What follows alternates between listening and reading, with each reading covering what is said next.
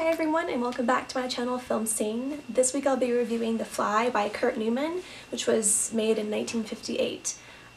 So I just thought I would do a horror series for you guys because it's October and Halloween's coming up soon, and the horror genre is not something that I'm familiar with, so I just thought I would delve in and see what it's all about. So yeah, in this film we have three main characters. We have Andre, who is a scientist, we have Helen, who is his wife, and then we have Francois, who is Andre's brother. So we start off the film with a bit of background. We have Helen, who's explaining to the investigators about her husband and that she had to kill him. And this is, as we will discover later, because he was experimenting with teleportation, and while he was doing his experiment, there was a mishap and a fly got into the device, which caused him to have both fly and human parts. So that's kind of like the background of the film that we have when we first go into it. And I will start with my likes, and then I will talk about my dislikes. I only had one because I really liked this film actually. I really enjoyed the acting in this film actually, which I was surprised because in the 1950s, you know, it's very easy for the acting to become cheesy or overdone, but that's not at all how I felt about this film. I felt like Helen and Andre's relationship played out really well, and it was clear to see how much they cared about each other. But that being said, it was also very easy to see how her love for him changed once she realized that he was a creature, an animal, he wasn't her husband anymore. So when that happened, when she saw his head and his claw, it all became very apparent that she would no longer feel the same way about him, and I feel like that was a very powerful scene. And that being said, there was also this human versus animal element to the story as well. There's this question of, is human life more important than an animal's life, and if so, where is that divide? I feel that was like the overarching question of this film, because we have Andre, who, as I said, is a fly and a human, and then at the end we see the fly caught in the web with the human head. So that's kind of like the bookend of this film.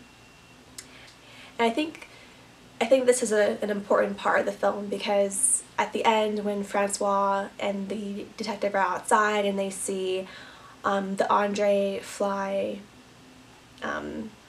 combo, I guess we'll say, in the spider's web, Francois says, "You killed a fly with a human head and she killed a human with a fly head, so you're both murderers."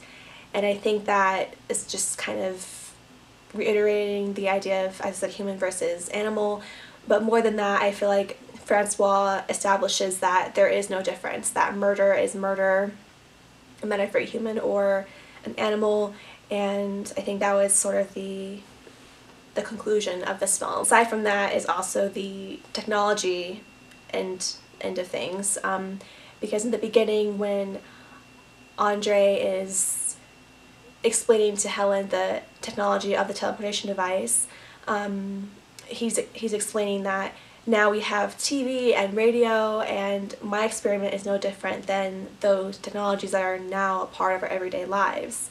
That was like this kind of setup for how far he wanted to push and how far he thought he could go with this experimentation and his sort of hubris as a scientist. You know, how far can you push technology until you're just playing with a lot of different elements that you shouldn't be messing with in the first place. Those are the two main themes that I felt the film was about, and I liked those two bigger questions within this horror genre, because coming into it I was, you know, being very judgmental, and I just thought I was going to see a bunch of gore and a bunch of people running around and not a whole lot of substance, because that's how I imagine a lot of horror films to be, you know, just for the sense of scaring, and you know, but I didn't realize how there can be bigger questions woven within the narrative of a horror film. So I really enjoyed, those are my likes for the film, essentially, those two big questions, and me realizing that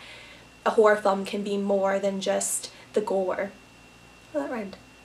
Okay, So my dislikes, I only had one, as I said before, and my main dislike was at the point in the film when Helen is still trying to convince Andre to talk to other scientists and other colleagues to try to help him figure out the situation that he's in, and he kept saying that he didn't want any outside help, and that never really was rectified within the film. I didn't understand why he didn't want anyone else to help him, and I feel like that could have either made the film more rich, or it could have, maybe introducing that into the film would have just ended it, because maybe the scientists could have helped him figure it out and then the film would be over. So I guess that could be, you know, another side of it.